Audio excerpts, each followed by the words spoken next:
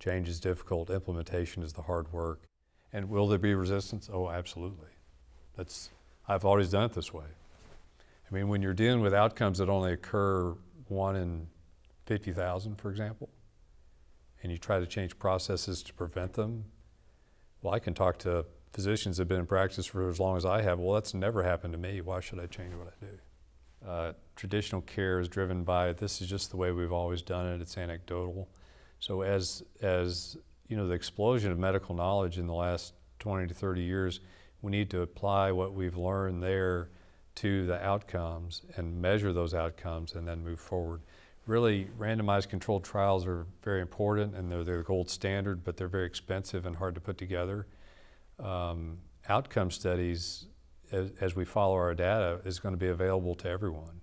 And as we aggregate those outcomes, we standardize our care going forward and then change maybe one thing if we want to affect a certain outcome rather than a dozen things at once.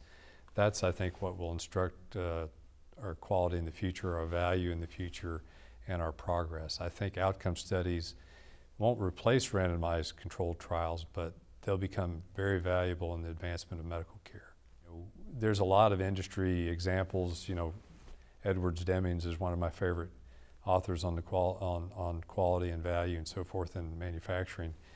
Simply applying those principles in medicine is something we haven't done. We're still more kind of mom and pop, one-off kind of experience-driven. We need to be data-driven, outcome-driven, like other industries that have shown remarkable progress in safety and quality, like the nuclear power industry and so forth. I guess it's not right to say it's not rocket science. It is kind of. Actually, you prove rocket science the same way. But it's those industry principles that we need to apply to medicine, I think. I think the focus is going in the right direction. I think rather than a distraction, it's just application of outcome-based, data-driven decisions in medical care is what has been missing.